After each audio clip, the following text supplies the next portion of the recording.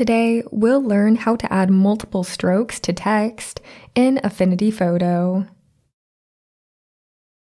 I'm starting out with a blank document, and you can make this any size that you need. Then I'm going to insert a background image to go behind our text. I have this image pulled up, and you can download this same image in the video description. To copy it over, I'll press Command or Control C. Then I'll return to our blank document and press Command or Control V to paste it in. Using our Move tool, we can now resize this image however we want. I'm just going to zoom it in a bit more to see more of the detail of the paint splatters. Now that I like how the image is positioned, it's time to insert our text. I'll grab the Artistic Text tool down here. Then all I need to do is click and drag to specify the size of the text that we want to insert, and we can always adjust this later. I'm just going to type a word. And now it's time to choose a font.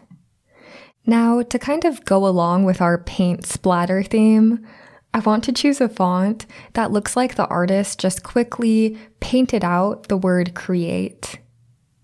So for this, I'm looking for a font that looks like script. I found a great free font that you can use to create this script text effect. The font is called Mr. Defoe, and you can find it for free on Google Fonts. It has a beautiful look to it, just looks like someone took a paintbrush and scribbled it out.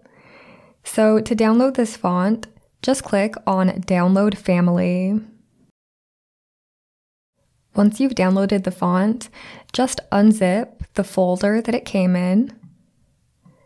Then all you need to do is find the .ttf font file. If you're on a Mac, just double click on it and then press Install Font. Or if you're on a PC, right click on the .ttf file and then press Install. Super easy. Now that we've installed our font, all we need to do is highlight this text, then come up to the context toolbar to our fonts, and then we can come down to find Mr. Defoe. Now with the Move tool, I'm just going to resize this text. With our background and our beautiful font, we're ready to add our multiple stroke effect to this text. To start, I first want to change the color of this text. We're going to have multiple strokes and colors surrounding it, so I think it would look nice if our text was the same white color of the background. So I'm just going to come up here to our sample tool, and I'll click and drag. And then once I have white selected, I'll release my mouse.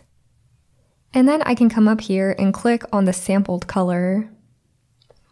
It looks like our font disappeared, but it's actually just the same color as the background. So now it's time to create our first outline. I'm going to come down to our FX icon. Then I'm going to go to Outline and I'll check that on. Now I'm just going to adjust the radius.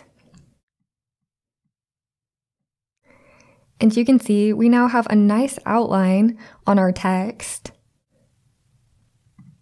To create multiple outlines, you actually need a little trick to create this effect. To do this, I'm going to group this layer with itself. I'll press Command or Control G to do that. Now I'm going to click on the FX icon. Then I'll check on Outline. I'll increase the radius. And then to better see this outline, I'm going to change its color. I'll click and drag with this sample tool, and I'm going to choose a red color. Then I'll click on the sampled color.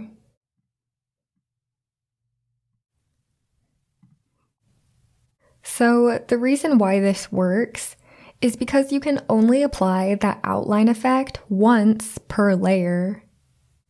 By grouping the original layer, we have our first layer with the effect, and now we have a second layer that we can apply our effect to. And when we apply the effect to the group, it will also apply the outline to our first outline. We can continue to group and then add outlines as many times as we want. I'll go ahead and do it one more time by having the group selected and then pressing Command or Control G. Then I'll come down to our FX icon. I'll check on Outline, increase the radius, and then I'll click on Color to change the color. I'm just going to click and drag the color picker, and I want to choose a yellow color for this. Then I'll click on the yellow color. At any time, you can go back and adjust the radiuses of any of these effects. Just click on the FX icon to reopen that effect. At this point, you can be done with the effect, or you can add one more finishing touch. I'm going to go to our top FX. Then I'm going to add an outer shadow. So I'll click on outer shadow and check it on.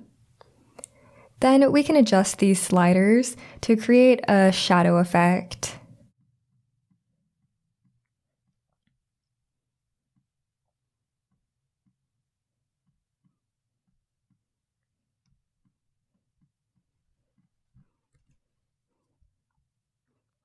Alright, there we have it, our multiple stroke effect. Nice work. If you want to learn our Affinity workflow, then check out the free course below.